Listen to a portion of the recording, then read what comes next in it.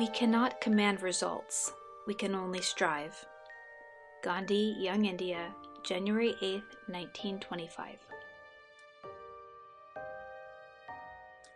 When I was teaching my nonviolence course at Berkeley, I came up with this expression, the Gita theory of action. You choose a right goal, you use the right means, guess which, nonviolence, and here's the critical part, you step back from the results. You don't triumphalize over some success and thereby ruin everything. If you can do all those three things, success is assured. If you can't, it's not.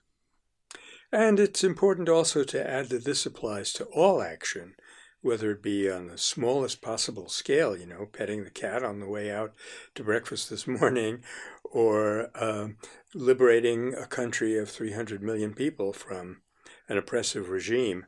Those principles will apply.